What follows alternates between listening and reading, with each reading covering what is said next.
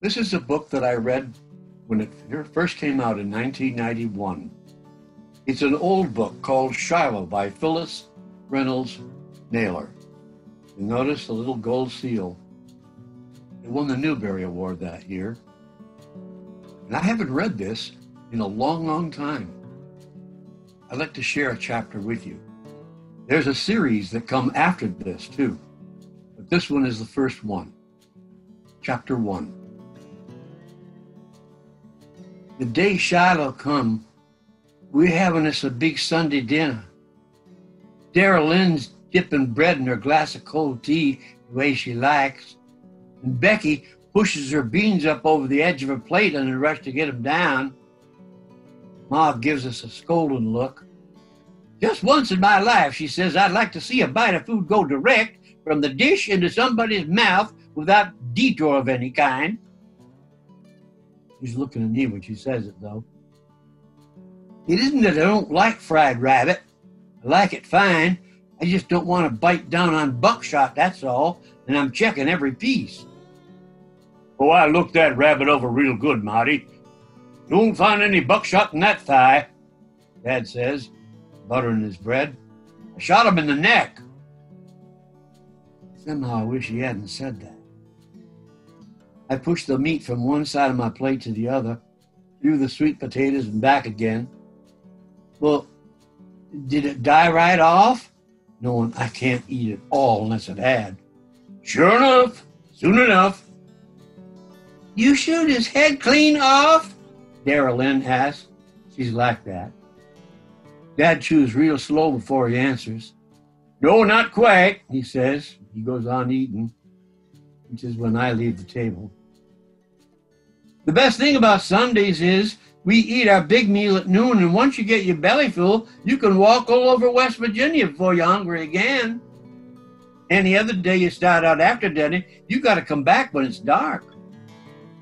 So I take the .22 rifle Dad had given me on the march on my 11th birthday, and I set out up the road to see what I could shoot. I'd like to find me an apple hanging way out on a branch, see if I can bring it down, or line up a few cans on a rail fence and shoot them off. Never shoot at anything moving, though. Never had the slightest wish. We live high up in the hills above Friendly.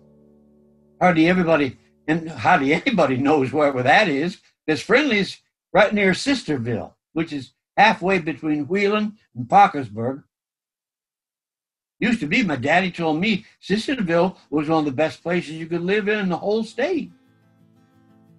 Asked me the best place to live, I'd say, right here, where we are. Little 4-room house with hills on 3 sides. Afternoon is my second best time to go up to the hills, though. Morning's the best, especially in the summer. Early morning.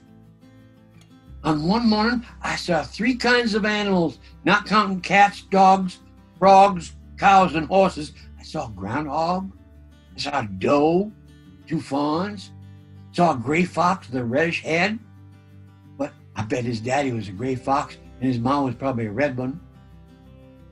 My favorite place to walk was just across this ratty old bridge where the road curves over by the old Shiloh schoolhouse, follows the river. River's on one side, trees on the other, sometimes a house or two.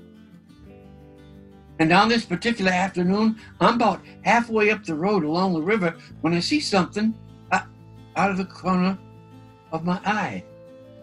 Something moves. I look, and about 15 yards off, there's this short-haired dog. It's white with brown and black spots. Not making any kind of noise, just kind of slinking along with his head down, watching me. Tail between his legs like he's hardly got the right to breathe. Beagle, maybe a year or 2 old. I stop, and the dog stops. Looks like he's been caught doing something awful, when I can tell all he really wants is to follow along beside me.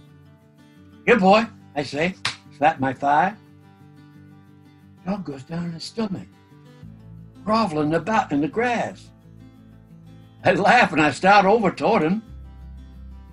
Got an old, worn-out collar on, probably older than he is. Bet it belonged to another dog before him. Come on, boy, I say, putting out my hand. Dog gets up. He backs off. He don't even whimper. Like he's lost his bark. Something really hurts you inside when you see a dog cringe like that. You know, somebody's been kicking at him. Beating on him, maybe. It's okay, boy, I say, come a little closer. Still, he backs off.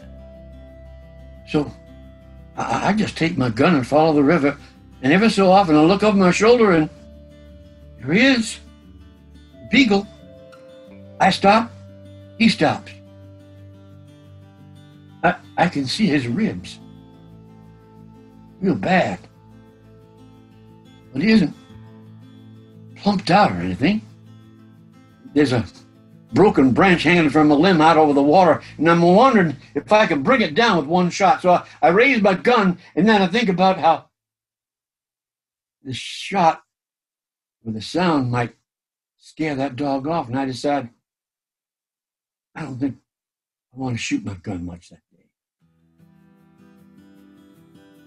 It's a slow river. You walk beside it, you figure it's not even moving, but if you stop, you can see leaves and things going along. Now and then a fish jumps, big fish. That's the thing. The dog's still trailing his tail, tucked in. It's funny how he don't even make a sound. Finally, I sit on a log, I put my gun at my feet, and I wait. Back down the road, the dog sits too. Sits right in the middle of the road, head on his paws. Here, boy, I say again, at my knee. He wiggles a little. Don't come. Maybe it's a she-dog. Here, girl, I say. Dog still don't come. I decide to wait the dog out. After 3 or 4 minutes on the log gets boring, so I start off again. So does the Beagle. I don't know where you'd end up if you followed the river all the way. Heard somebody say it curves about, comes back on itself, but if it didn't, and I got home after dark, I'd get a good whooping. So I always go as far as the ford where the river spills over the path, and then I head back. When I turn around, the dog sees me coming. So he goes off into the woods. I figure, well, that's the last I'll see of that Beagle. I get halfway down the road again where I look back and there he is. I stop, he stops.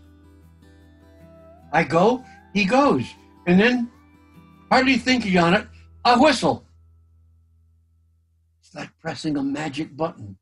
That Beagle comes barreling toward me, legs going lickety-split, long ears flopping, tail sticking up like a flagpole. This time when I put my hand out, he licks all my fingers, and he jumps up against my leg, making little yelps in his throat.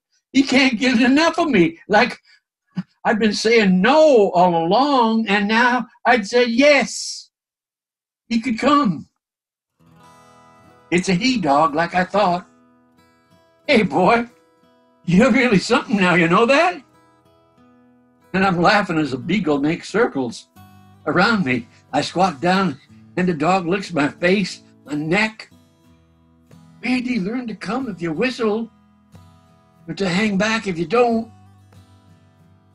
I'm so busy watching the dog, I didn't even notice it started to rain. Don't bother me. Don't bother the dog neither. I'm looking for the place I first saw him. Does he live here, I wonder? Or the house on up the road? Each place we pass, I figure he'll stop. Somebody come out and whistle maybe, but nobody comes out. And the dog don't stop. Keeps going even after we get to the old Shiloh schoolhouse. Even starts across the bridge, tail going like a propeller. He licks my hand every so often to make sure I'm still there. Mouth open, like he's smiling. He is smiling. Once he follows me across the bridge, though, and on past the grist mill, I start to worry because it looks like he's fixing to follow me all the way to our house. I'm in trouble enough coming home, my clothes all wet. My mama died of pneumonia, and we don't ever get the chance to forget it. And now I got a dog with me, and we were never allowed to have pets. And Ma says, if you can't afford to feed them and take them to the vet when they're sick, you have no right to taking them in. It's true enough. I don't say a word to the beagle for the rest of the way home, hoping he'll turn at some point and go home, but the dog keeps coming. Get to the front stoop and say, "Go home, boy."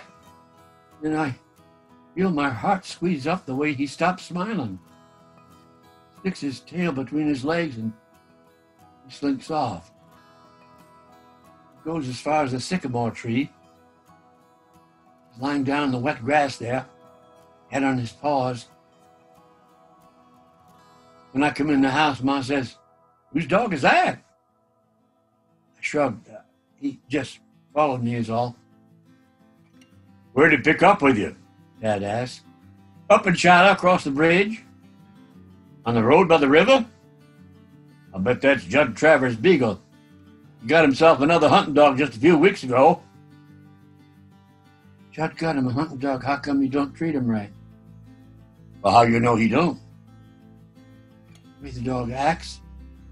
He's scared to pee almost." Ma gives me a dirty look. "Don't seem to me he's got any marks on him," Dad says, studying him from our window. "Don't have a mark a dog to hurt him," I was thinking. "I just don't pay any attention. He'll go away." "Yes, and get out of those wet clothes," Mom tells me. "You want to follow your grandma Slater to the grave?" Change clothes. I sit down. I turn on the TV. We only have 2 channels. On Saturday afternoons, it's preaching and baseball. So I watch baseball for an hour. Then I get up and sneak over to the window. Ma knows what I'm all about. She asks, "That Shiloh dog still out there?" I nod. He's looking at me. He sees me there at the window, and his tail starts to thump. I'm going to call him Shiloh. What a book this is by Phillis Reynolds Naylor.